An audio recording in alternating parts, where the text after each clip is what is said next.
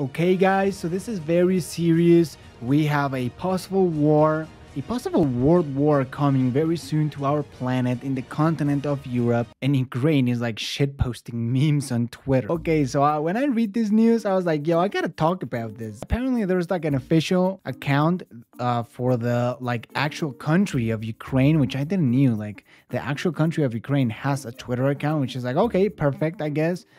And they posted this. Types of headaches, migraine, hypertension, stress, living next to Russia, and then just like a massive red headache, which it would definitely make sense. Places like Prussia, Finland, and others can attest to this as well. And the memes are just coming through. So we got the little test right here, and everyone else is pretty fun about this except the authoritarian economic right-wing people. I mean, look at this one. Okay, so the official Russia, I guess, account posts.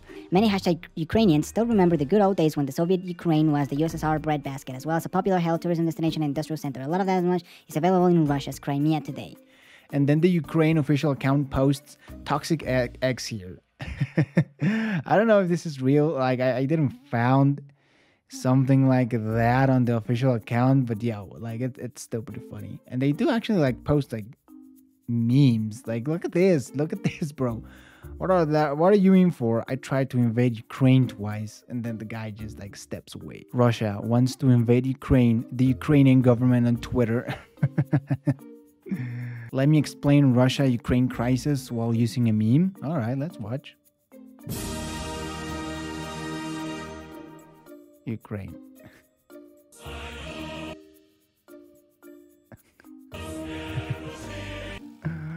Okay, I think you get the point of it. American NATO tries to calm down Russia and Ukraine. Ukraine responds to crisis with a fucking meme. American NATO. Yeah, that's exactly my face when I saw it. I was like,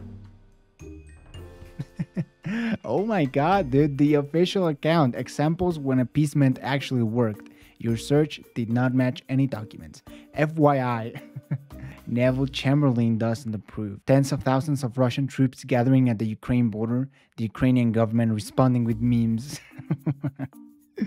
CNN. Ukraine's defense minister warns there will be a bloody massacre if Russia invades.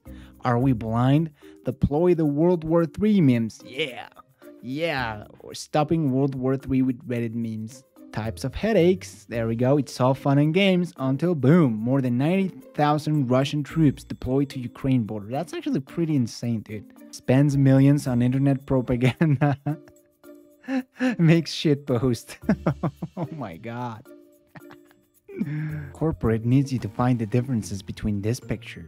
Russia, Soviet Union. They're the same picture. I mean, they're the same if you're Ukraine. Russia and Ukraine are still allies. Russia getting a lot stronger than Ukraine and realizing they can invade Ukraine and get more land. Yeah, well, hopefully we can stop World War III with some memes, because to be honest, it's looking pretty shitty.